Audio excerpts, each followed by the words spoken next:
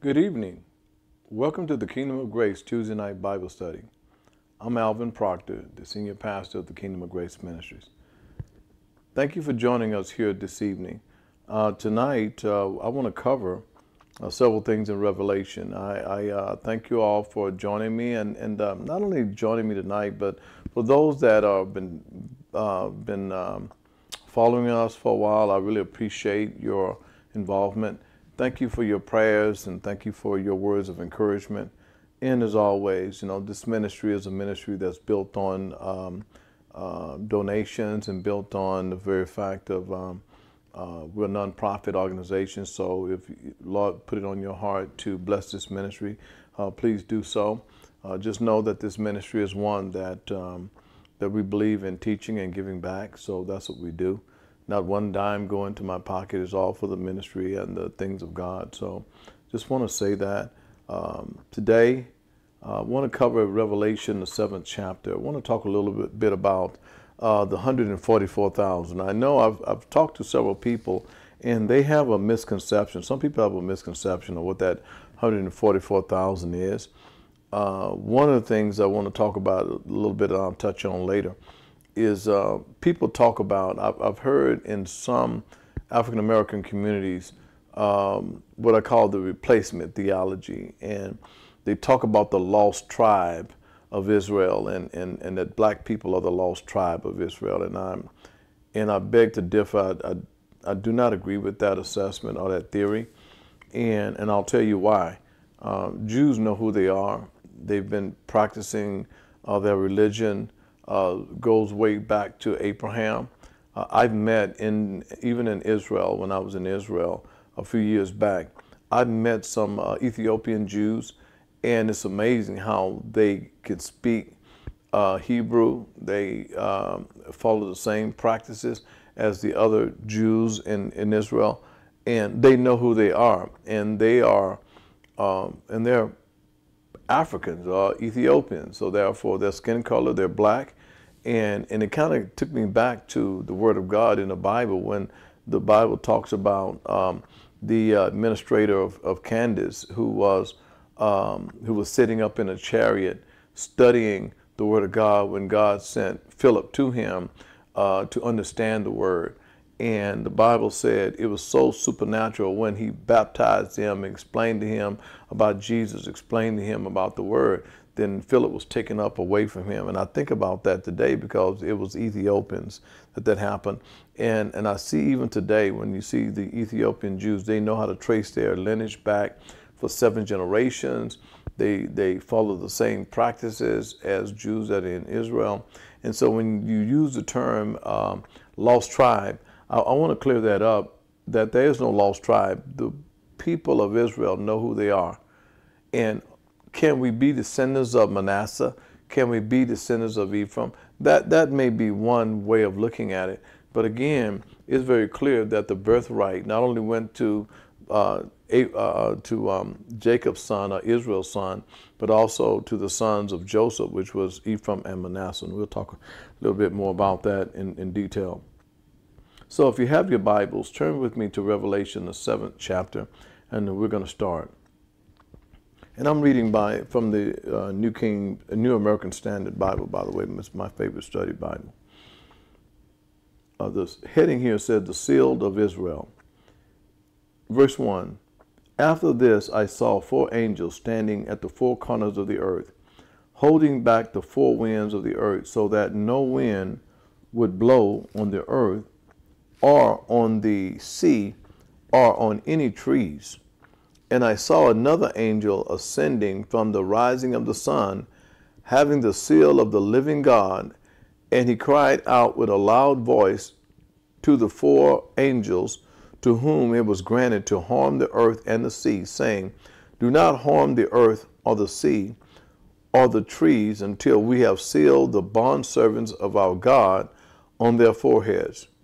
And I heard the number of those who were sealed, 144,000 sealed from every tribe of the sons of Israel."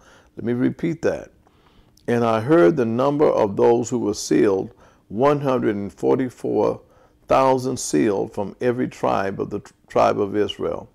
from the tribe of Judah, 12,000 was sealed. From the tribe of Reuben, 12,000. From the tribe of Gad, 12,000. From the tribe of Asher, 12,000. From the tribe of Naphtali, 12,000. From the tribe of Manasseh, 12,000. From the tribe of Simeon, 12,000. From the tribe of Eli, 12,000. From the tribe of Issachar, 12,000. From the tribe of Zebulun, 12,000. From the tribe of Joseph, 12,000. From the tribe of Benjamin was sealed, 12,000.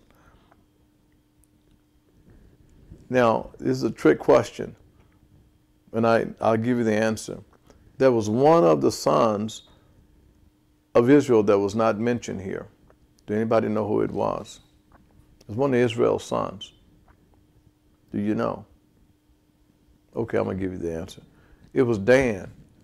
Dan, like I mentioned here, the son here of Israel, Manasseh is not Israel or Jacob's natural son. It was Joseph's son.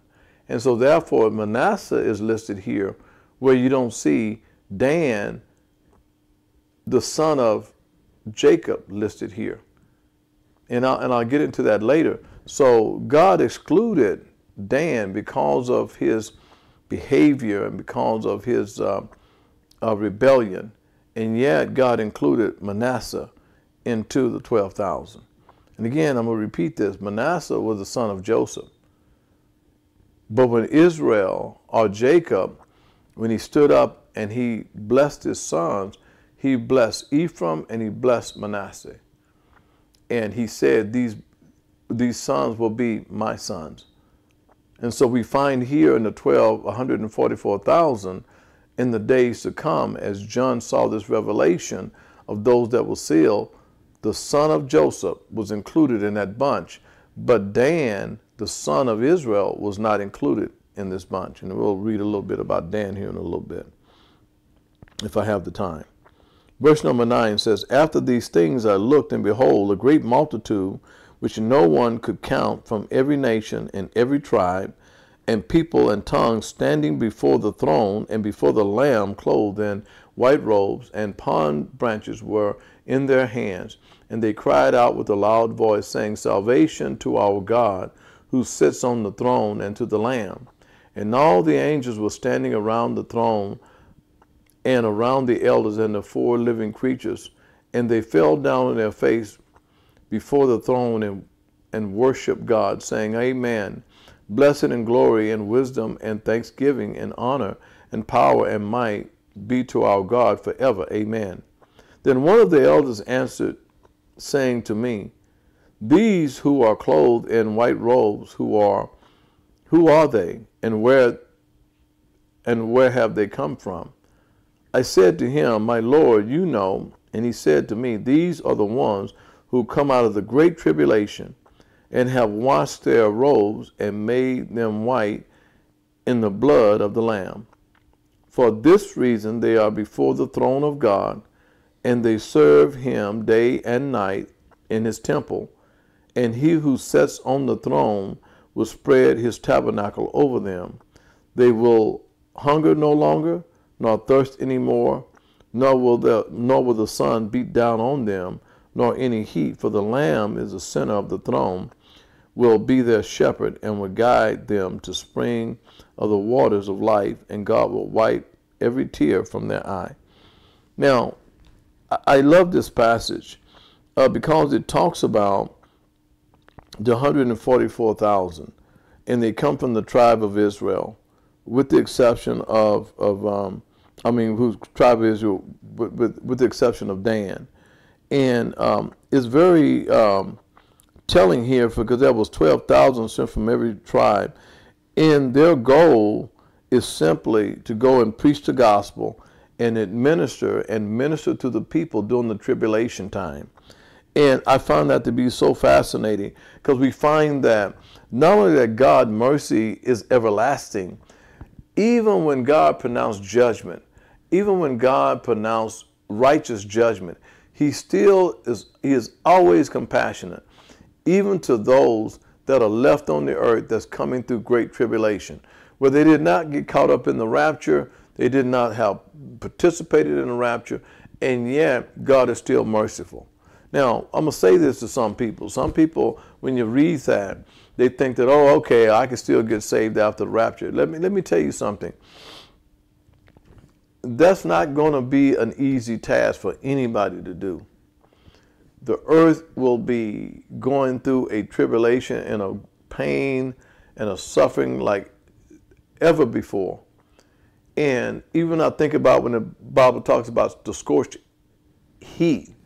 We can't live with air conditioning right now. Imagine you living in 150, 175 degrees weather, and an air conditioning won't be able to cool that down. And you're stepping out on the planet Mars somewhere.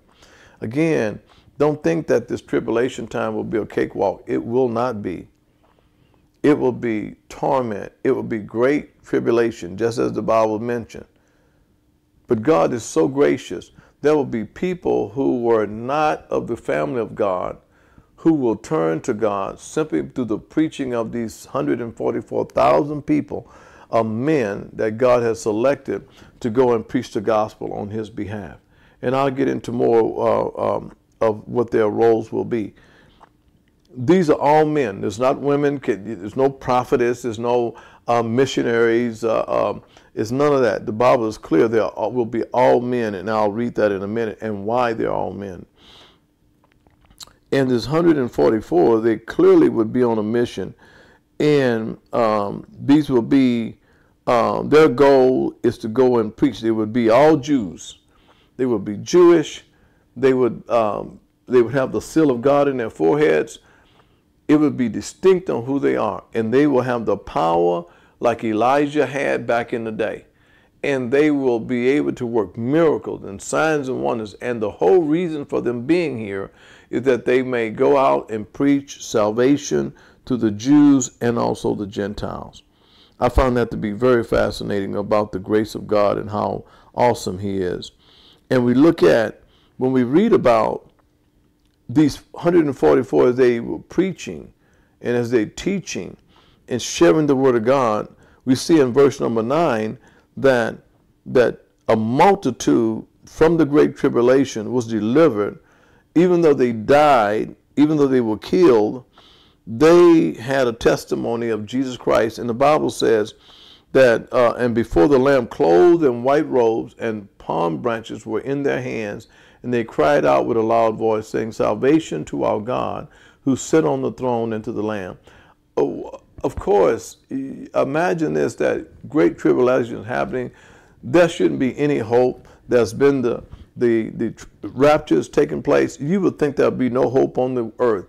And out of great tribulation and stress and death and so on and torture, these people heard the gospel, and no matter what they were going through on the earth, they were delivered. And I say praise be to God for that. As I kind of touch on, it said, and I want to just kind of paint the picture from the beginning. It says, "Then I saw 4 angels standing at the 4 corners of the earth." You know, the earth is round, so think about this. They're standing at the 4 corners of the earth. So, but the earth is round, but they're standing at the 4 corners of the earth. But the earth is round. I'm being a little facetious here. Imagine you flattening the earth out like on a piece of paper like we see sometimes. Imagine each point that would be the corner point of the earth. So if you kind of rolled it back up on the ball, then they would be at certain points on the earth. And the Bible said that they held back the winds. They held back it says holding back the 4 winds on the earth, so that no wind would blow on the earth or on any tree or upon any sea. So imagine the wind's been held back and nothing is happening. It's dead silence, dead quietness until this 144 was sealed with the seal of God. And a seal is often referred to like a signet ring. If you ever seen somebody, a signet ring is they kind of put the wax down on some paper, then they kind of put their seal down on it to seal it. That's exactly the results that the imprint that's going to authenticate who these are, and that they're in the ownership. They belong to God. So they will have the seal of God in their foreheads. That's what the Bible says. and it will be distinct, and it won't be the mark of the beast. It will be clearly distinguished that they have the seal of God, and it will be God's chosen ones. Now, I've heard some groups claim that it's only be 144,000 people that would go to heaven, and they would be their elders of their particular religion. That's not what the Bible says. It's not what we teach. And I just read for you who the 144 would be. Now, let's talk about the lost tribe. As I just mentioned here, there's no lost 10 tribe. They know their lineage. It's even saying in the Bible when God sealed the 144, they would know exactly who the 144 would be. So how can you say that they're lost if they have already been identified? Now, what I will say is the tribe of Manasseh, and Manasseh, how you would say it. Manasseh, who is the son of Joseph, who was born in Egypt, along with Ephraim, his son. Now, at the end of the day, it's the same thing. They are the descendants, and they are operating under the Jewish religion, and they're operating with the mindset as God put forth before them is not only they're operating knowing who they are, the Bible is clear who they are. When you go back to looking at when you go back and look at Israel/Jacob, when he blesses Joseph's children, he's very clear about who they are. He's very clear about when he blesses his son. What I wanted to read for you is, I told you is that when you look at Israel or Jacob, he puts a blessing, or he blesses his sons. And so, and he blesses and prophesies concerning each one of his sons. So if you have your Bible, I want you to turn to Genesis 49 chapter and verse number 1. Now, I always say if you have your Bible. I mean, the whole purpose of Bible study, I'm sure, it's obvious that you should have your Bible. So forgive me when I say that. That's just kind of a statement I say. I know you have your Bibles with you. But turn with me to Genesis 49, the 49th chapter, starting with verse 1. It says, then Jacob summons his sons. Jacob in Israel is interchangeable. And if you know the story about Jacob, his name Jacob means supplanter or deceiver. But when God changed his name, when he wrestled with the angel, he changed his name from Jacob to Israel. So I would use the name Israel/Jacob interchangeably, but it's the same person. It said, then Jacob summons his sons and said, assemble yourself that I may tell you what will befall you in the days to come. Gather together and hear, O sons of Jacob, and listen to Israel your father. Reuben, you are my firstborn, my mighty and the beginning of my strength. Preeminence in dignity and preeminence in power. Uncontrollable as water, you shall not have preeminence. Because you went up to your father's bed, then you defiled it. He went up to my couch. Now that's Jacob talking about his son. I'm talking about his oldest son.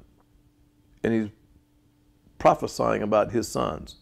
And I want you to pay close attention to this, because just as he prophesied, it happened. Just as he blessed, they were blessed. Just as he cursed, they were cursed. And this is not God. This is not a prophet. This is his father proclaiming on their sons as he prophesied against his sons and what he see. Simeon and Levi are brothers. Their swords are implements of violence. Let my soul not enter into their counsel. Oh my. Let not my glory be united with their counsel, because in their anger they slew a man, and in their self-will they lamed oxen. Cursed be their anger, for it is fierce, and their wrath, for it is cruel. I will disperse them in Jacob, and scatter them in Israel. Oh my. Oh my. Here's the father cursing his sons because of their cruelty and how mean they are. It says not only did they kill the man, they were just lame. He said, and they would, in their self-will, they lamed oxen. In other words, in that day, oxen was beast of burden, and people used that, and they would go around just at will, just, you know, be butchering people's oxen for no reason. And think about that for a minute. Now you don't have your oxen to plow the fields, to do things. Imagine their cruelty. Number 8, listen at this, and this is the lineage of Judah, of Jesus. Judah, your brothers shall praise you. Your hand shall be on the necks of your enemy. Your father's son shall bow down to you. Judah is a lion's whelp. From the prey, my son, you have gone up. He crouches, he lies down as a lion, and as a lion who dare rouse him up. The scepter shall not depart from Judah, oh my, nor the ruler's staff from between his feet, until Shiloh comes. And to him shall be the obedience of the people. He shall tie his foal to the vine, and his donkey coat to the choice vine. He washes his garment in wine, and his robe in the blood of grapes. Oh my. His eyes are dull from wine, and his teeth white from milk. Now this is talking about Judah. Talking about Judah, the lineage where Jesus came from, and how he blessed his son. Zebulun will dwell in the seashore, and he shall be a haven for ships, and his flank shall be towards Sidon. Issachar is a strong donkey lying down between the sheepfold. When he saw that there's a resting place was good, and that the land was pleasant, he bowed his shoulders to bear burden, and became a slave at forced labor. Isn't this about Dan? Dan was not mentioned in Revelation. Dan shall judge his people as one of the tribes of Israel. Dan shall be a serpent in the way, a horned snake in the path, that bites the horse's heels, so that his rider shall fall backwards. For your salvation I wait, O Lord. Oh my. Oh my. Now, notice that in Revelation, you did not see Dan's name as one that participated of the tribe of the 144 or the 12,000. It said, Dan shall be a serpent in the way. But it said, Dan shall judge his people as one of the tribe of Israel. And then, futuristic, Dan shall be a serpent in the way, a horned snake in the path that bites the horse's heel, so that the rider falls backwards. Oh my, the rider falls backwards. Dan, whose name means judge, fathered an aggressive tribe that would also judge in a nation, but would not be known for moral statutes or religious faithfulness. Dan would rather later abandon its land allotment and migrate to the extreme north of Israel. Jacob's closing cry expresses hope for Dan in the days when salvation shall indeed come to Israel.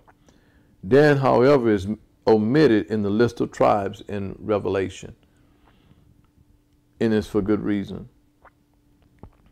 But instead, you will find the name of Manasseh. Let me keep reading. As for Gad, riders shall raid him, but he will raid at their heels. As for Asher, his food shall be rich, and he will yield raw dainties.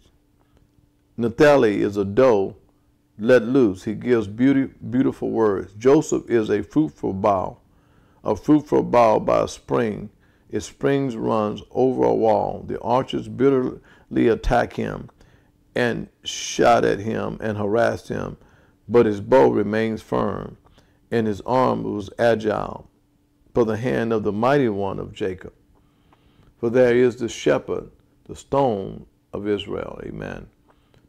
From the God of our fathers who helped you, and by the Almighty who blessed you, the blessings of heaven above blessings of the deep, that lies beneath, blessings of the breast and of the womb. The blessing of your father has surpassed the blessings of my ancestors upon the utmost bounds of the everlasting hills.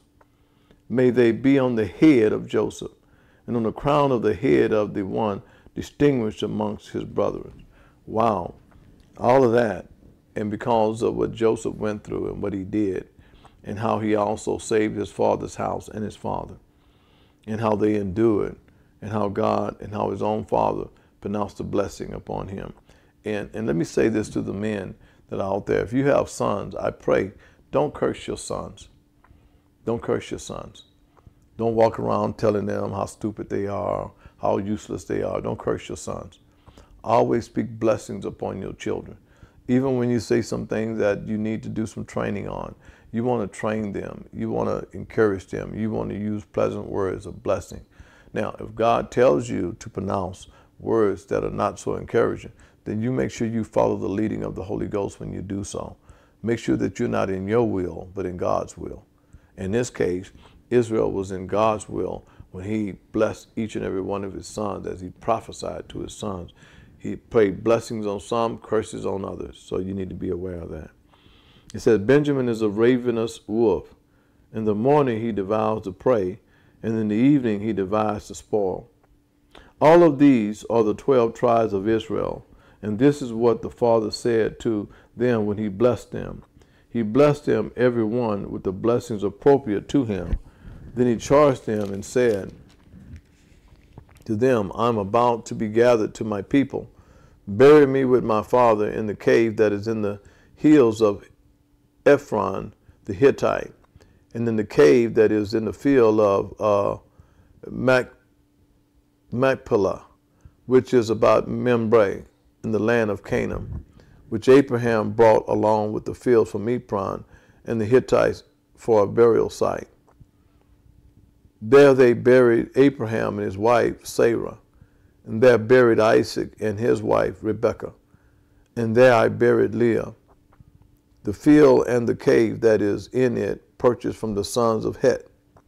When Jacob finished charging his sons, he drew his feet into the bed and breathed his last, and he was gathered to his people. Let me say this before I close with this portion of it. I've been to Hebron. I know the exact location. I've seen it. I could not see the burial grave because there is a church that's built over the grave sites of Abraham and Abraham and his wife, and over Israel. They know exactly where it is. I've been there. We can't see it. We can go into the building, but you cannot go into those sacred areas. Those areas are also controlled by the Muslims, the Islamic Muslim community. And in any Jewish explorer or archaeologist, I can't say the word, but anyway, a person that did archaeology, and they would have to get permission from the Muslim community just so they could do excavation in that area. And so over time, that area became controlled by the Muslim community. In Hebron, I was so amazed at what I saw. I was able to go into a building, and into portions of the building, which is controlled by the Jews, we were able to have Bible study, watch them worship, be able to participate in their worship when they were doing Shabbat. And that was on the Sabbath, and that was such a wonderful time. It was just amazing for me to see that, and to be able to physically tell you that I know where that site is. It's just amazing. I still think about it today, to know that it is an actual burial ground of what we read in the Bible. So I've been there, and anybody that has an opportunity to go to Israel, I would encourage you to go and go on a really detailed tour to understand the patriarchs and the trail of the patriarchs. So anyway, as I kind of digress a little bit, I wanted to read the 144. I wanted you to know what they were all about and why is that significant. Now I want you to come with me to Revelation 14 chapter of Revelation. Because now we're going to talk a little bit more about the 144.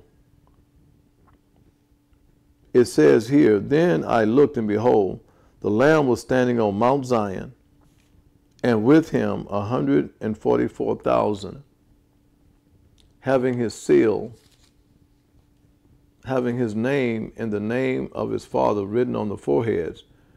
And I heard a voice from heaven like the sound of many waters, and like the sound of loud thunder. And the voice which I heard was like the sound of harpists playing on the harps. And they sang a new psalm before the throne and before the four living creatures and the elders. And no one could learn the song except the 144,000 who been purchased from the earth. These are the ones who have not been defiled by women, but they have kept themselves chaste. They are eunuchs. By choice, by the way. These are the ones who followed the Lamb wherever he goes. These have been purchased from amongst men as first fruit to God and to the Lamb, and no lies were found in their mouth. They are blameless. Oh, praise God. I want to think about this as I read this. I think about how these particular men, 144 men, were chosen by Jesus himself, sealed with the seal of God in their foreheads. And they, wherever the Lamb went, they went. Imagine having what they call an entourage of bodyguards, if you will. And they're not Jesus' bodyguards. You don't need them to be bodyguards. But they were overcoming the earth today. And God and Jesus, everywhere Jesus went, they were there. They were there. They were there. They're not defiled by women. Listen to what it says. It didn't say they were not defiled by a spouse. They were not defiled by women. They are eunuchs. They are chaste men. All men. All men. And they follow the Lamb wherever he goes. Oh, praise be to God. And again, when I think about this, I'm so excited about the fact that, and I say this again, that these 144, everywhere that Jesus went, they went. Now, you think that these men could not be harmed and anything happened to them, but we will find out in the Bible that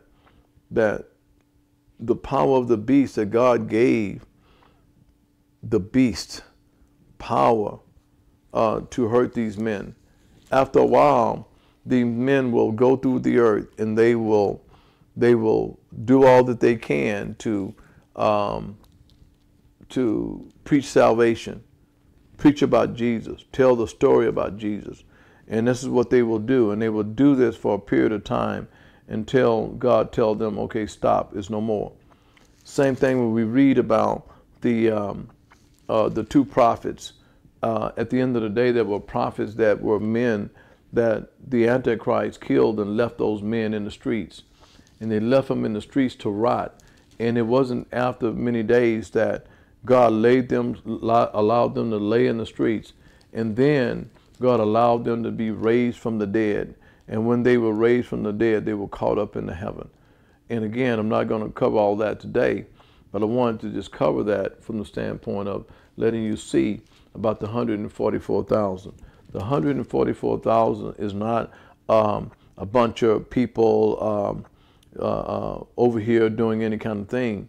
They were not. They were witnesses of God, and God allowed them to be witnesses until they were taken up. And then when they were taken up, then you had the two witnesses that God allowed to come on the earth. And after the two witnesses was allowed to come up on the earth, then they served their purpose and they were killed. And they were killed. So they were God's chosen ones. Why were they killed? Well, they were God's chosen one, and they were slain for doing what? Preaching salvation. Preaching salvation to the world. And again, I wanted to make it clear that the 144,000 is not just some willy-nilly people that just showed up at any point. No, they were witnesses of God. And God allowed them to be here. And they were here preaching the word of God. They were here doing the will of God. And you need to understand this. And for me, this is so important for us that if you don't understand what this is all about, you'll start to make up things in the Bible that's not there. Let me read for you in Revelation. Let me start with Revelation, the 5th chapter. And I'm going to read verse number 6. So chapter 5, verse 6. And I saw between the throne and the 4 living creatures and the elders standing as if, and the Lamb standing as if slain, having 7 horns and 7 eyes, which are the 7 spirits of God, sent out into the earth. And he came and took the book out of the right hand of him who sat on the throne.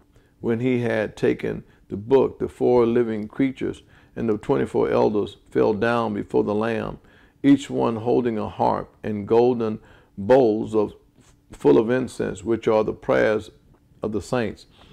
Bowls of incense, which are the prayers of the saints. And they sang a new song, saying, Worthy are you to take the book and to break its seal. And for you were slain and purchased for God with your blood men from every tribe and tongue and people and nation.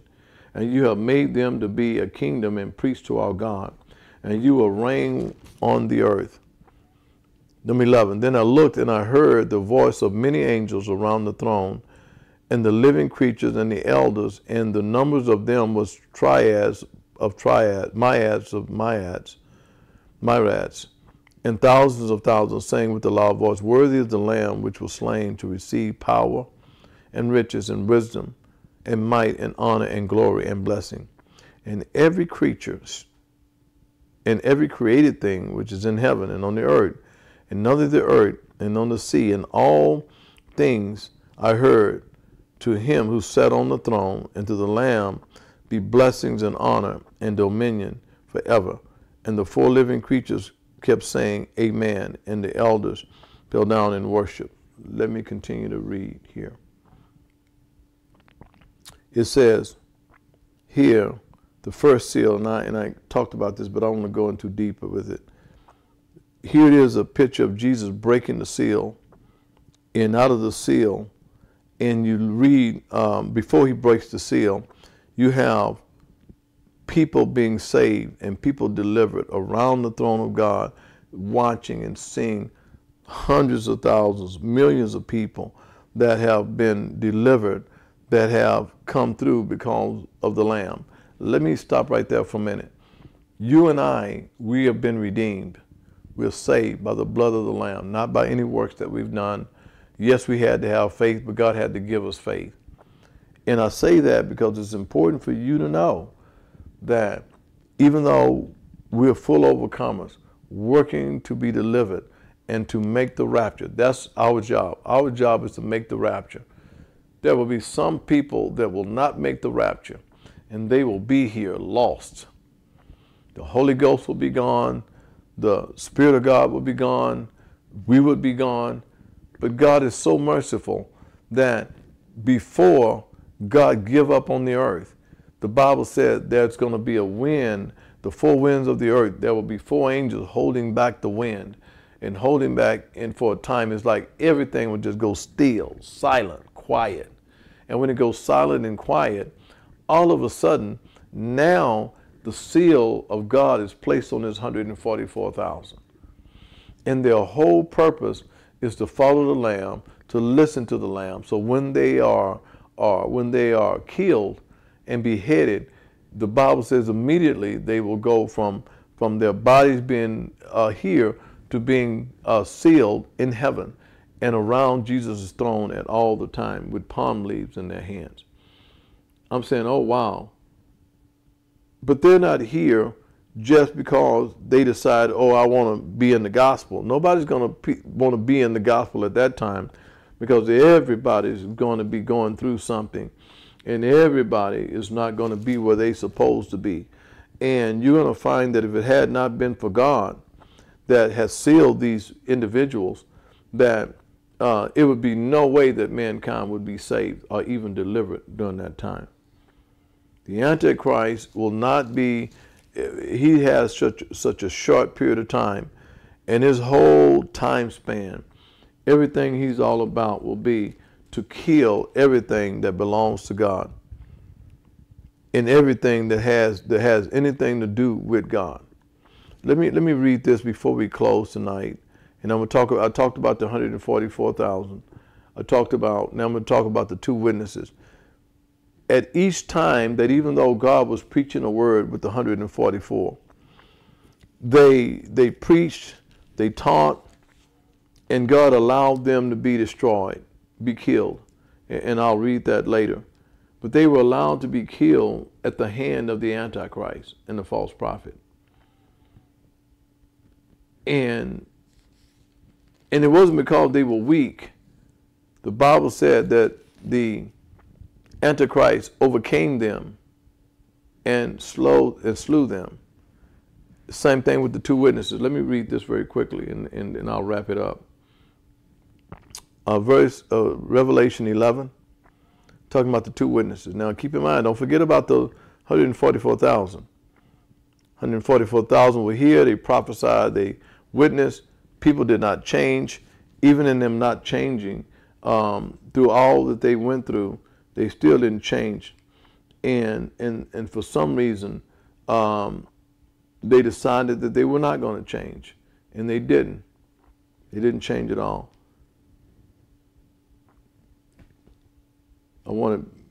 So let me read from what I said.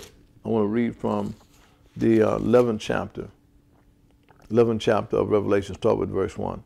It said, "Then there was given me a measuring rod like a staff, and someone said, 'Get up and measure the temple of God and the altars and those who worship in that. Leave out the courts which is outside the temple. Do not measure it, for it has been given to the nations, and they will tread underfoot the holy city for 42 months. What did that 42 months means? It means that the 3.5 years of the tribulation, that these people are the enemy of God, or the nation that is against God and following the Antichrist, will wreak havoc among the earth, and they will tread the temple of God underfoot. And this third verse says, "And I will grant authority to my two witnesses, and they will prophesy for 1260 days, clothed in sackcloth. These are the two olive branches in the two lampstands which have been before the Lord of the earth. And if anyone wants to harm them, fire flows out of their mouth and devour their enemies, so that if anyone harm them, they must be killed in this way.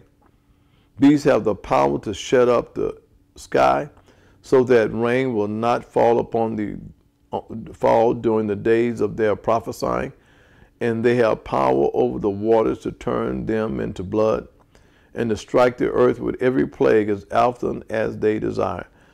Wow, these two powerful men of God that God would allow to be here. Let me read the footnote. It says, "The court of the Gentiles, separate from the inner court of the Herodian temple by a lower wall, Gentiles were forbidden to enter the inner court on penalty of death. That John is instructed not to measure the outer court symbolize God's rejection of the unbelieving Gentiles who have opposed his covenant people." And you're talking about Assyria, Babylon, Medo-Persia, Greek, and Rome, all oppressed Jerusalem in the ancient times.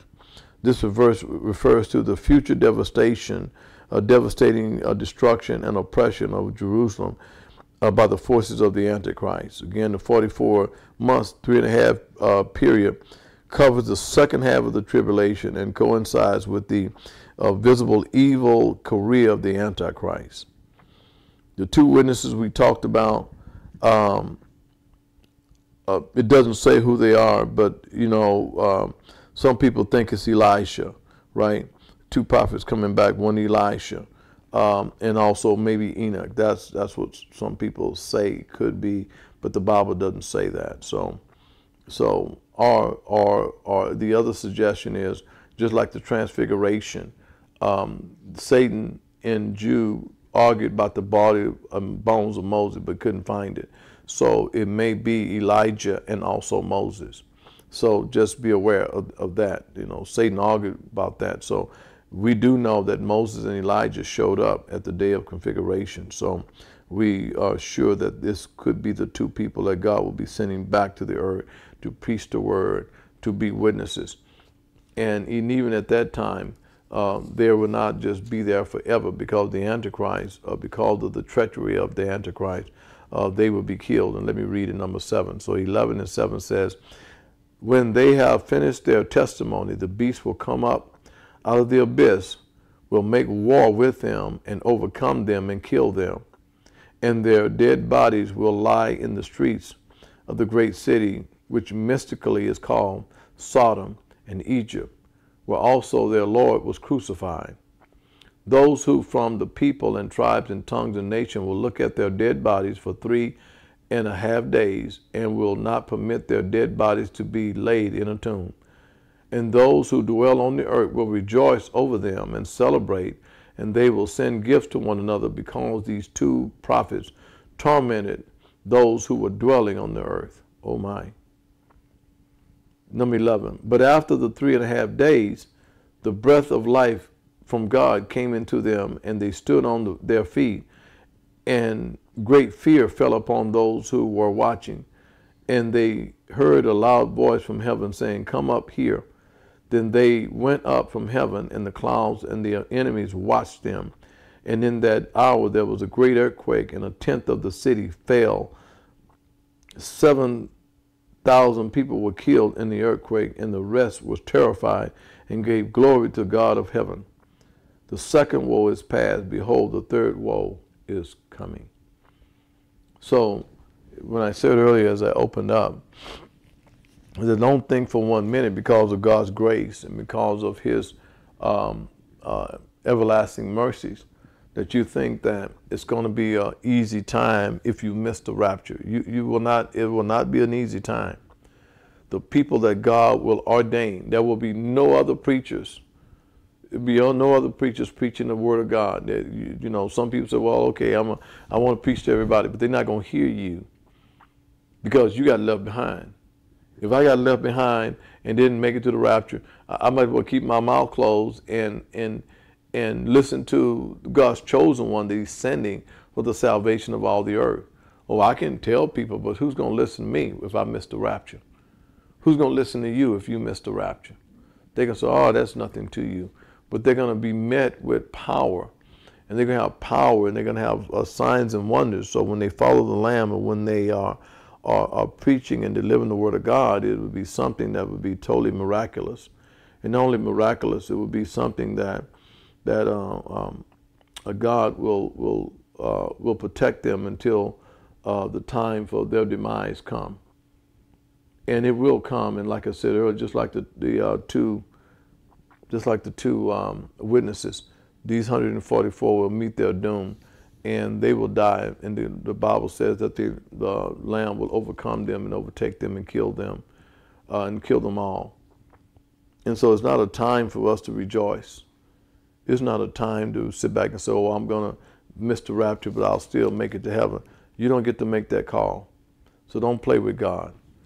I pray that everyone that's listening today, as I read the Bible, and I'll go over this again, that you be prepared to be in the rapture. You prepare yourself to meet God. Prepare yourself now. Be a full overcomer now. And we pray that in the days to come, that God will hear your prayer by faith, and that you will be delivered. Again, the tribulation time will be a terrible time. It's not something you will play with. It's not something you want to play with. It's not something that you take lightly. Don't even put it on your lips to take it lightly, as if, oh, ha, ha, ha, ha. If I miss the rapture, I still can get saved. Don't say that, because you'll be making a mockery. And even though I can't say that's total blasphemy, you don't get to make that call. Your best bet is to trust God's grace, and that right now, well, this is the time of the age of the Gentiles, that you will be able to accept the Lord Jesus Christ, and you repent of your sins, and you follow Jesus, then the Bible said that you shall be saved. Confessing with your mouth, you shall be saved. And so to take a chance and wait, maybe I might come to the rapture, miss the rapture and still get saved, that's a dangerous game. And you're being presumptuous at that point. In other words, you're being kind of arrogant. And I advise you not to be arrogant, because the Bible said the only one person that knows your heart, and that's God. And so if God knows your arrogance in that sense, then God will allow you not to make it. If I remind you of Scripture, the Bible says after Judas betrayed Jesus and realized what he's done, the Bible said he sought repentance. He sought trying to get right, tried to get right, and could not do it. Why? Because God hardened his heart. How do I know that? Jesus Christ even said it was better for Judas never to be born than to be born and to betray the Son of Man. Now, that's something, that's a mouthful. He was born to be a traitor. He was born to give up Jesus by betraying him. You don't want to be in that position. So I pray right now for you that God will watch you and protect you, give you a good heart, that God would allow you to accept Jesus Christ as your Lord and Savior. And by doing so, you will have an opportunity to be saved, to be delivered. So thank you for this evening. I pray that I said something that kind of cleared up Scripture. I will continue to follow back up on this. I'm going to talk about the 144. I'm going to talk again about the 2 witnesses.